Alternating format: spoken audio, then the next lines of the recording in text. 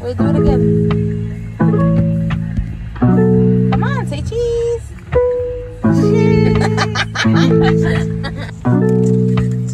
Hey, hot stuff. No. Oh, we're right here. Oh, look. That's a kick. There she goes. Let's just head up to the back part. Hi, Bobby.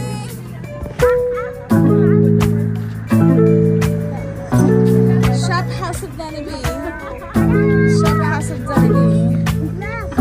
Oh, hold on, I'm getting a video of your mommy's stuff. It's beautiful. Look at it. Oh, wow. The thing was open, it wasn't down. Ay, mira esto. Come shop House of Danny B. Hey.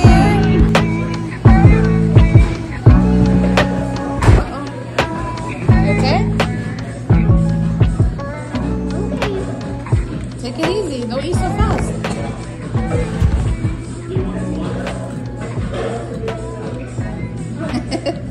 He's too tough for water.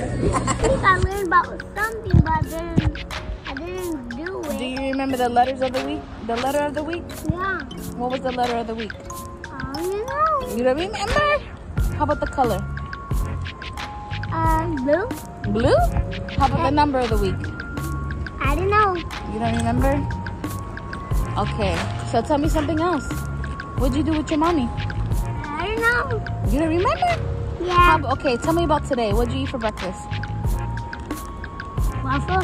Ooh, waffles with what? You eat some frutas? No, I ate fruit and I had cereal because there's grapes. You're silly. Remember that show with fun faces like this?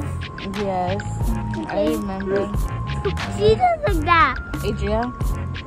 Like she does like. She makes she makes funny faces. Yeah. She makes me laugh. Yeah, I know. She's a goofball. She's a cotton ball. So you having fun with your mommy here selling her clothes and stuff? House of Danny B?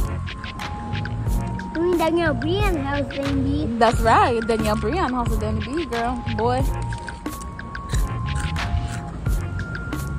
You have fun with your mom when you do stuff like this? Mama, no. I want to see me go fast. Eat it?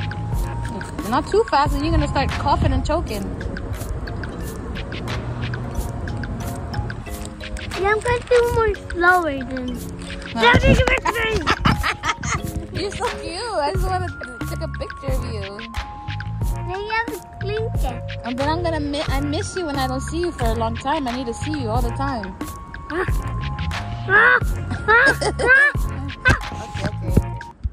Now we're on our way to go see House of Danny B's new studio in downtown Tampa.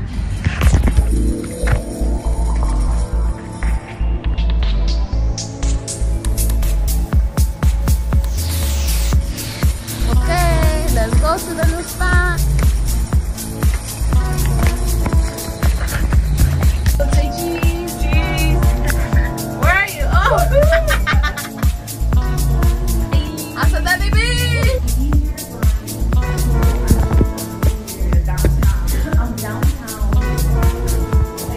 Beautiful skyline.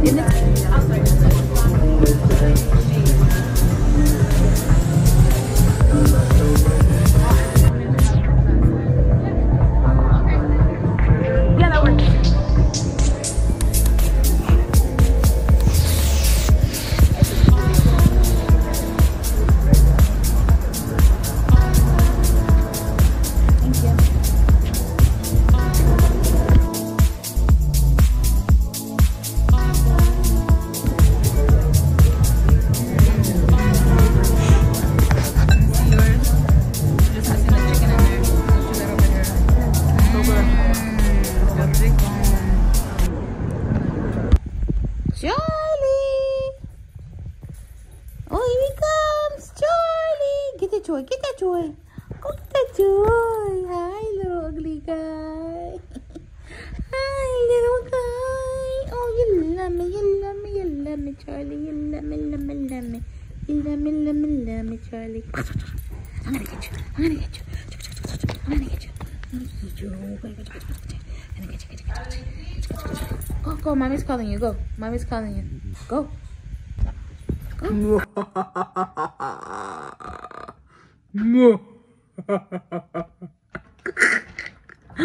Oh my gosh, I look crazy. What's good? What's good, mi gente? What's good, my people? It was a dark, stormy night. What's good, family? It's your girl, Nico. It's been a hot little minute since I've dropped the video. I've just been busy. Going through a lot of transitions in life. I quit my part-time job. I got hired full-time for Young Life staff, even though I'm not starting that probably until next year. I am full-time reselling right now, and as you can tell, I haven't really lost any weight. I am holding this little light here. I am in my storage unit right now. My inventory. That's where I keep my inventory. So I need to just pop on here and talk about 75 hard. Yes, 75 hard. So I just kind of wanted to talk about, you know, what I learned from it. You know, if you followed some of my last videos, I made it to like day 22 and failed. They don't call it 75 hard for no reason. But just wanted to talk about, you know, things that I've learned. You know, things that I learned, things that I don't like about 75 hard. You know, what am I gonna do about what I learned? So anyways, let's get into it. So number one, I really thrive off of structure. Structure that someone else puts in place. When I try to put something in place, some sort of structure, sometimes I don't have the follow through because I think that, you know, oh, I made that, so it's not really like, you know, I can just, you know, do whatever. But the structure of 75 hard really kept me in place. Having a plan set every day of tasks that I need to get done really kept me in check. Number two, the reading aspect was really cool. It helped me stay in line with, you know, reading my word. And I also read a whole book. I read a book called Pregnant Girl. I read a whole book. I can't remember when was the last time I sat down and read a whole book from, you know, beginning to end. And I really like that. That structure really helped. I do struggle with ADHD, and so sometimes I get into a book and I'll read the first 3 pages and then I'll get bored with it and want to read another book and start another book, and it's just like a cycle. So the structure really helped me with you know, my focus on reading. Number 3, so waking up early and starting your tasks early. And this, to me, this goes with life, period. You know, starting early is pivotal to success, to getting what you need done. You know, especially if you have children, children with special needs, children with disabilities, and even if for you and yourself, if you have a disability, just giving yourself time, waking up early, going to sleep at a good time, getting your rest, that gives you time, because sometimes I can be a little sluggish in the morning, but then once I get started, you know, get up, brush my teeth, drink that cup of coffee, I would light a candle and not even change out of my pajamas, keep my pajamas on and lay in bed and read. And I would be excited to wake up and do that. So getting up early is pivotal. Why 75 hard isn't good for me right now? So first off, starting over, the thought of starting over really messed me up. Like, really messed me up. Especially trying to document it on YouTube, thinking, okay, how am I gonna explain this to everybody? What is this gonna be? Attempt 2, day 5? And my mind couldn't process it. And so I felt like it kind of burnt me out. I have way too many things to do and to focus on besides 75 hard, plus having ADHD. What happened was I hyper-focused on it. Yes, I hyper-focused on it. I felt accomplished when I got the task done, but the fact that on day 22 when I failed, there was definitely a feeling of, I don't want to do this. Why try so hard and I have to start over again from day 1? You know, they say, you know, in the 75 Hard Facebook group, they say you have to think of it as a program and not a challenge. But if it wasn't a challenge, why are the days numbered? You know what I mean? But I get it. It's because it's creating mental toughness. It's building, you know, a strong foundation and creating those good habits. I get it. But at the time, my mind couldn't deal with it, and I just never restarted. Working out 2 times a day caused me to injure myself. Right now at this weight, even at the weight when I was losing weight, I got down to like 280, and that was still too heavy, and I was so exhausted, and my knees hurt, everything hurt me. Okay, and I would take Tylenol and Aleve, and taking too many painkillers is not good for you.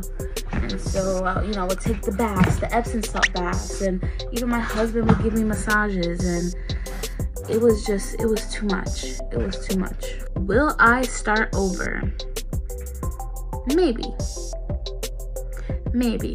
once I lose 20 to 50 pounds, I would like to restart it. I don't want to start it being as heavy as I am right now, because for one, I just don't want to. I don't want to injure myself. I don't want to cause long-term harm.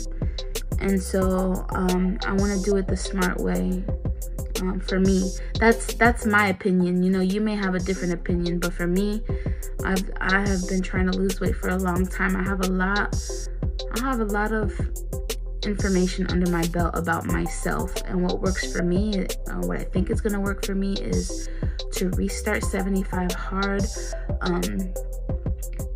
You know, once I have already, you know, lost some weight and I don't have so much weight on my ankles and on my knees, because boy, oh boy, it is not easy.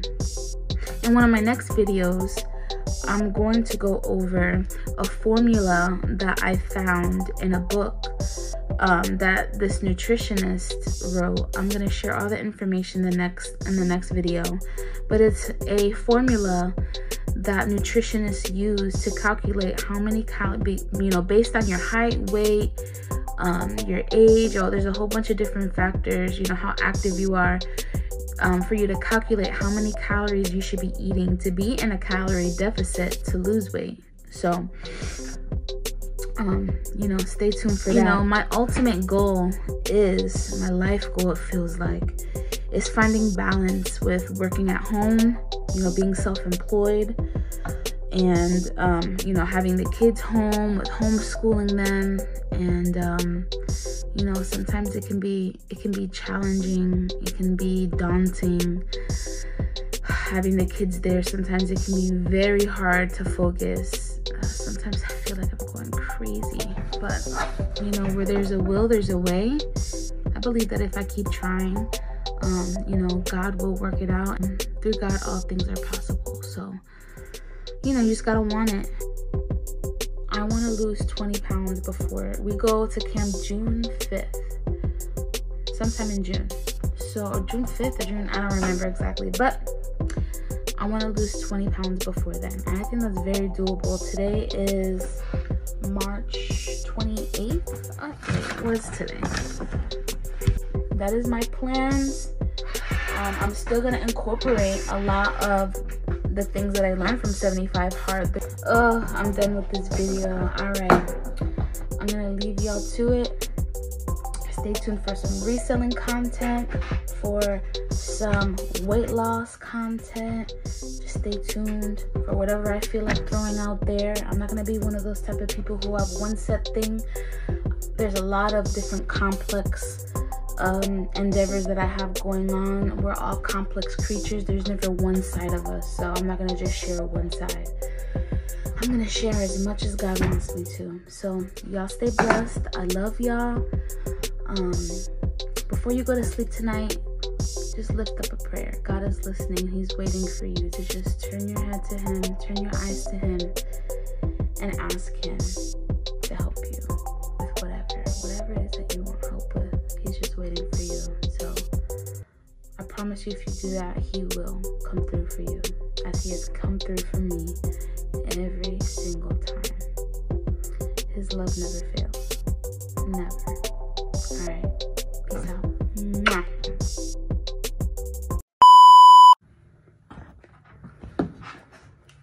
Peace.